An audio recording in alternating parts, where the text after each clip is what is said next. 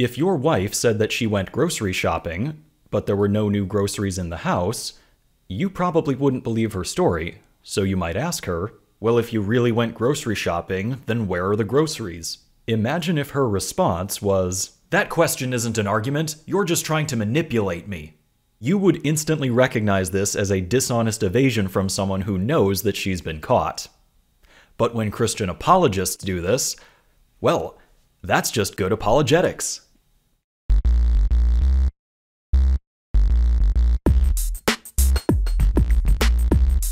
Cameron Bertuzzi of Capturing Christianity has a handful of catchphrases, one of which is, questions are not arguments. Questions are not arguments, and this is something I point out on my YouTube channel a lot.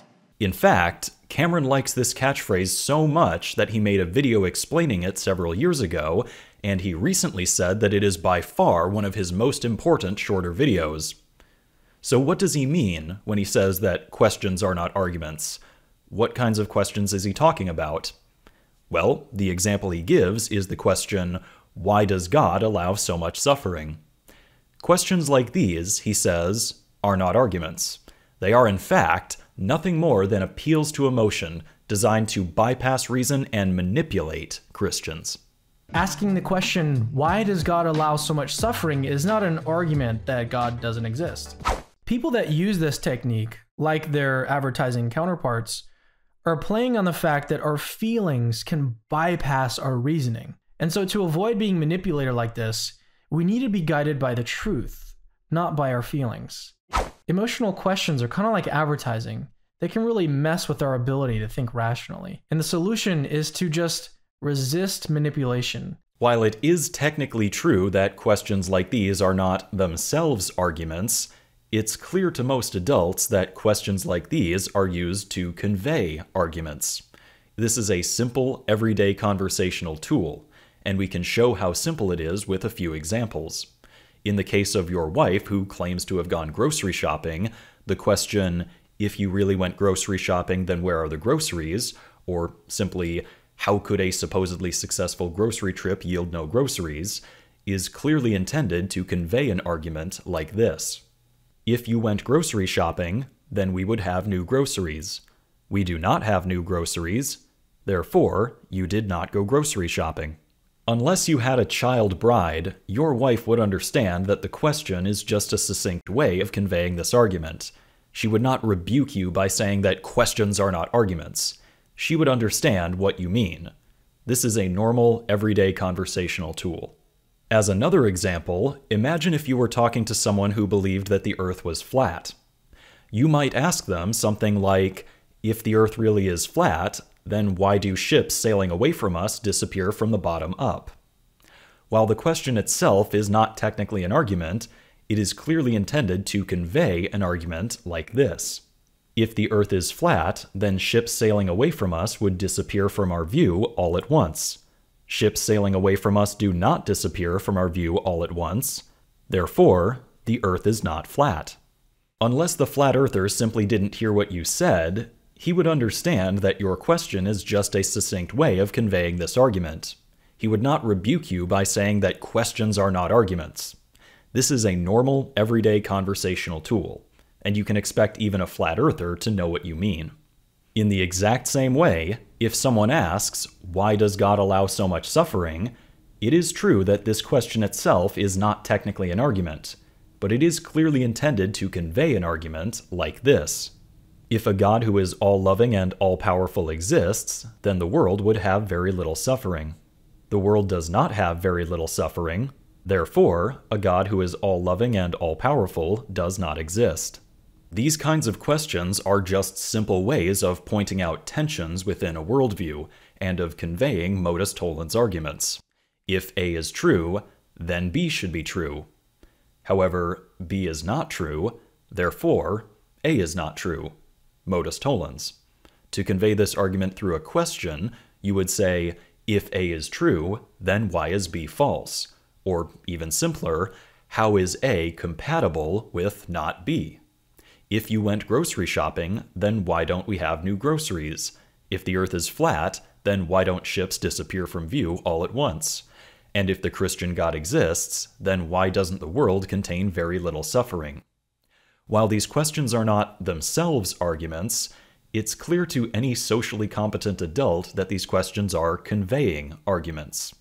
This is a normal, everyday conversational tool, one which I can all but guarantee Cameron himself uses when something around him isn't adding up, like when his wife returns from grocery shopping with no groceries.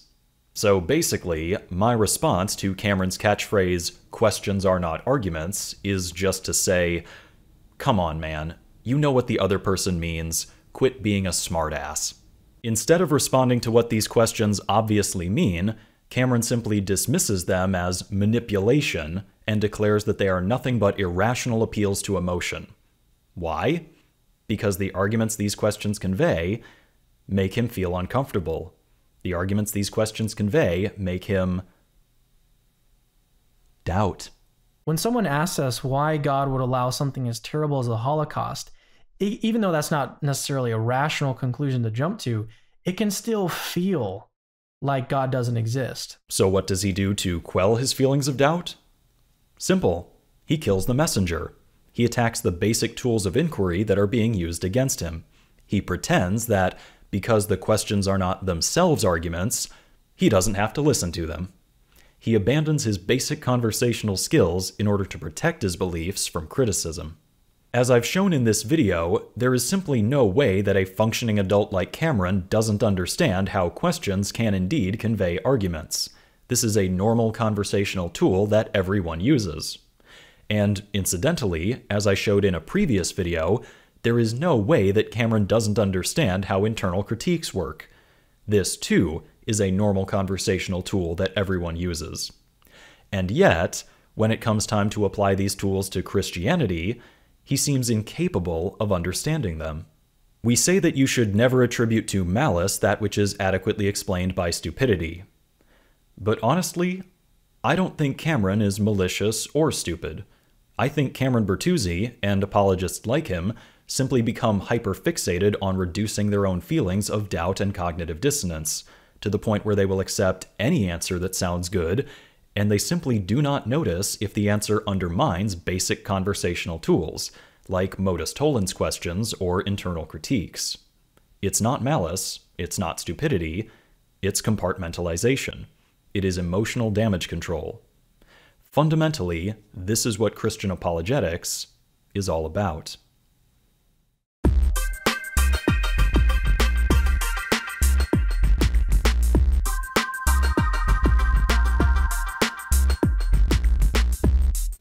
I'd like to say one more thing, just in case someone accuses me of ignoring a key argument that Cameron was trying to make. One other way Cameron tries to defend his catchphrase, "questions are not arguments," is to lay out a valid argument, and then to replace one of the argument's premises with a question. If the first two premises are true, then the conclusion must be true, like of necessity. But notice what happens when we replace one of the premises in this argument with a question. Premise 4, if abortion kills a human, then it is wrong to perform abortions. Premise 5, does abortion kill a human? Conclusion, therefore it is wrong to perform abortions. Turning premise 5 into a question actually means that we no longer have a valid argument. The conclusion doesn't actually follow anymore. And this is because you can use questions to get information, but you can't use questions to assert information. First off, it's flat out false that questions cannot assert information. Hey Cameron, why are you scared of furries? And how is it that a kind man like you could be molesting children? And will you ever stop beating your wife? Apu, will you ever stop selling spoiled meat? No. I mean, yes. I mean, uh-oh. And second, he's supposed to be responding to the idea that questions are arguments, not that questions are premises within arguments. He seems to have forgotten what his video is about after just 90 seconds of runtime. This entire exercise is bizarre, and I honestly don't know what Cameron thinks he's responding to as he crams a question into a deductive argument. I can only assume that he's just trying to make questions look stupid and irrelevant with as little effort as possible.